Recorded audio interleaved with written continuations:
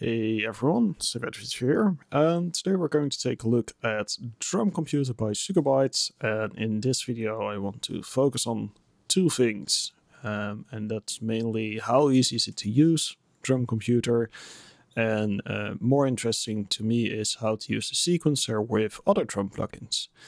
There's already a ton of coverage of Drumcomputer out there on the interwebs, so I do definitely invite you to check out the Sugar-Bytes own YouTube channel if you want to learn everything about all the parameters for all the synth engines of Drumcomputer. It's pretty deep and there's a lot to talk about. Not the stuff I want to talk about today. Today I just want to focus on how quickly can you get results from Drumcomputer. And from that you can look for yourself whether or not this is for you. And equally important is how easy is it to use Drumcomputer with other software, because that is what really piqued my interest, because Drumcomputer has a very cool sequencer. And using that sequencer with drum VSTs that have less interesting sequencers can be very powerful. So let's dive into part one first. Let's talk a little bit about sound out of Drumcomputer. And for this, we are going to use the age-old and well-proven technique of pressing a randomize to see what happens. This is, of course, a very reliable way to judge plugins, because you get to experience the full randomness and hopefully the full scope of what a VST does. It's also a very lazy way to make content, so that's pretty awesome. So let's get in there, let's press start. Right now this is a default patch, I haven't touched it yet. And we're just going to randomize a bit and see what happens. I'll leave the sequencer open, so you can see the sequence here. Just do a little bit of this, that's always fun. And let's see what happens.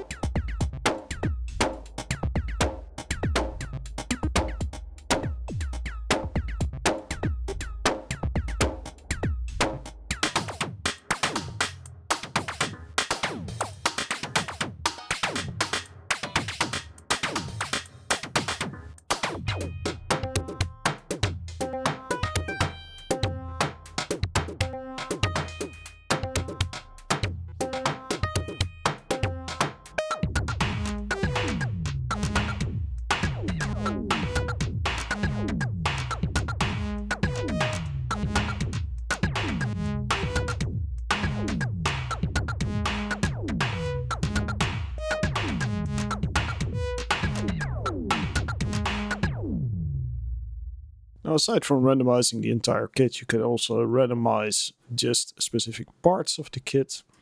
And this can be useful if you have a few bits you like this drum is pretty cool. That's pretty nice. That works, I guess. That's alright. That's cool. That's cool. Not a fan. And that's alright. So let's do a little bit of randomizing of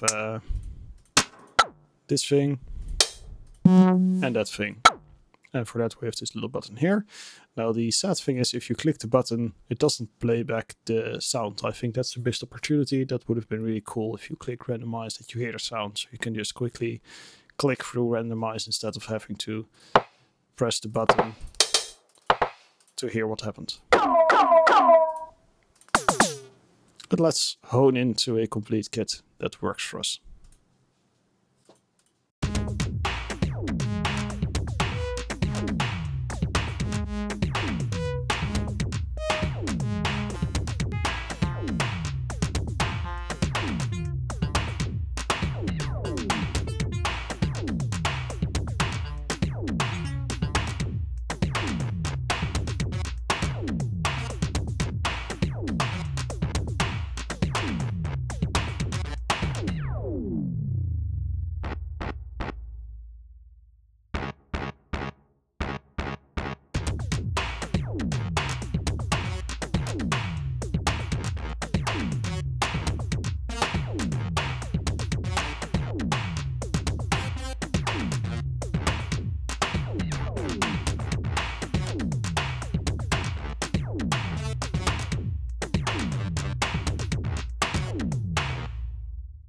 And much like you can randomize the kit or the instruments, you can also randomize in the sequencer different parameters. So right now we're messing around with the pitch. Let's actually solo this thing.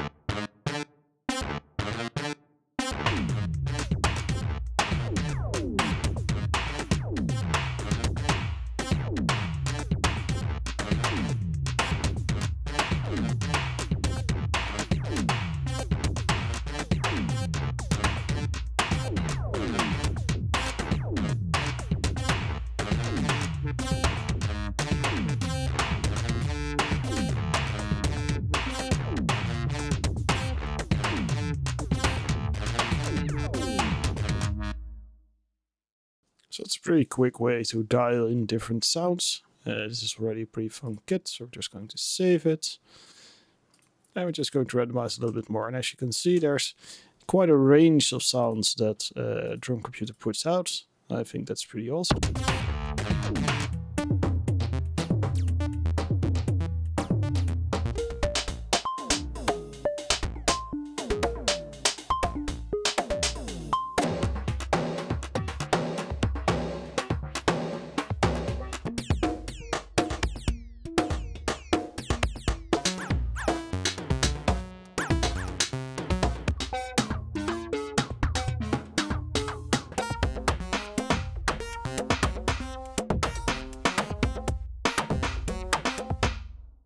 I found personally that even just hitting randomize and not really putting any filter into it, you can get a lot of cool sounds from Drumcomputer.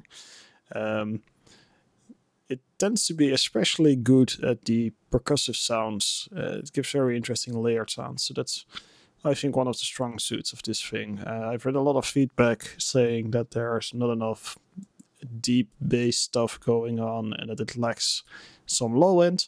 And for that, we're going to neatly transition into the next part. That's actually using Drumcomputer to trigger other drum software. Because if there's bits of Drumcomputer you don't like, you can quite easily use other VST to fill in those gaps, or you can just full on layer Drumcomputer with another drum plugin. And for this, we're obviously going to use XLN Audio XO, because that's basically my favorite drum plugin. But the big downside of XO is that it has a very, very lackluster sequencer. And that's why I actually grabbed Drumcomputer, because it has a very cool sequencer. It does a lot of interesting stuff, like changing the length of these bars. You can change the tempo of each bar, direction, randomization. You can create chains of up to 16 different steps, which you can play around with, and we'll play a little bit with the remix later on. But for now, we'll just stick to this.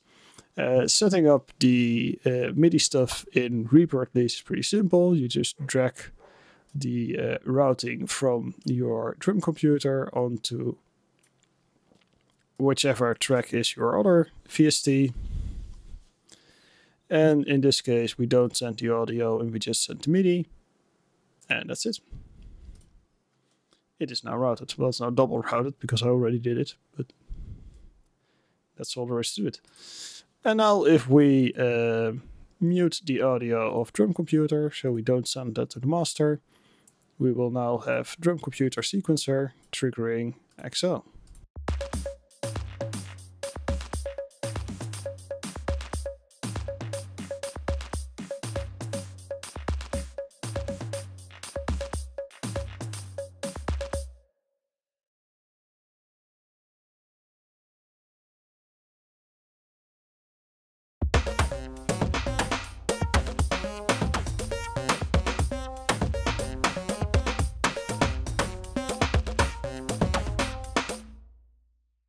And if you want to make it a little bit more specific and you want to say, I just want to double up the kicks and the snares, for instance, and the hats, you can actually go into the settings and just say, I only want the kicks, the hats, and the snare. I forgot what the snare was.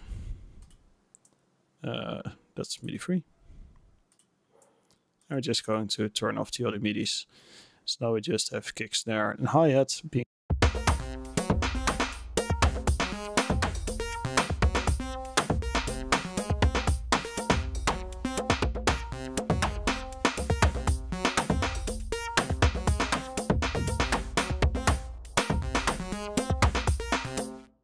Which is pretty awesome.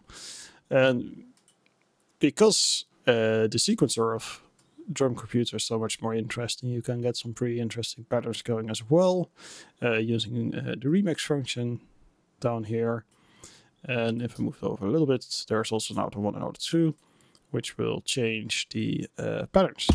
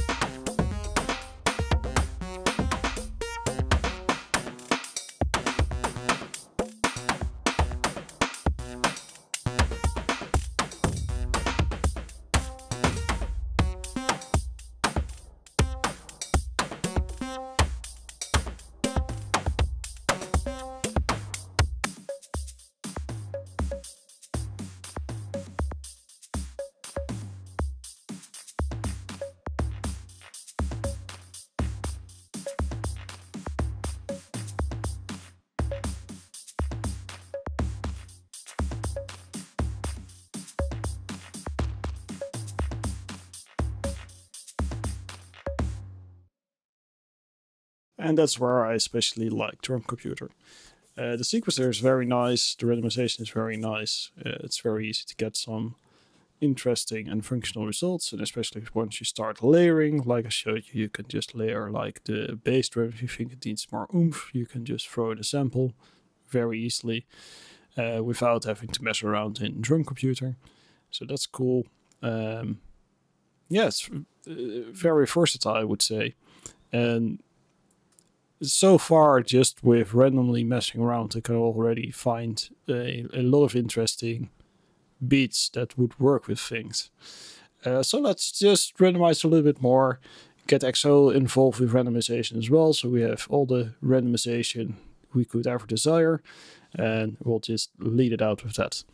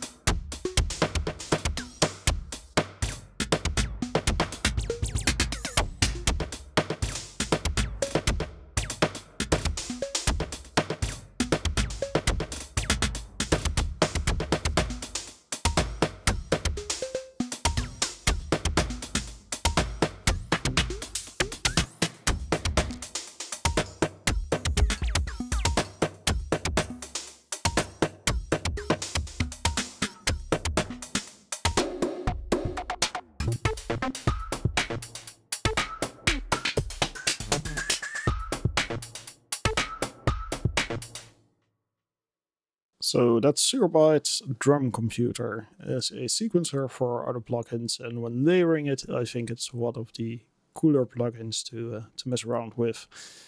Sadly, I did miss the sale period to publish this video.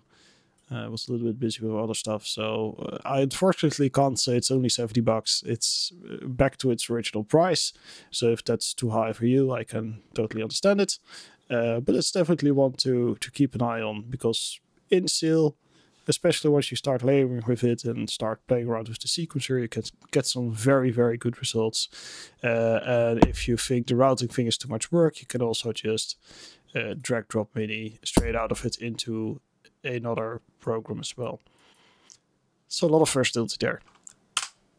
That's it for today, at least. If there are any questions about Drumcomputer, if you want to see a more in-depth video talking about the synthesis in Drumcomputer, that's totally a possibility. Just let me know down below, and I will see you around. See ya.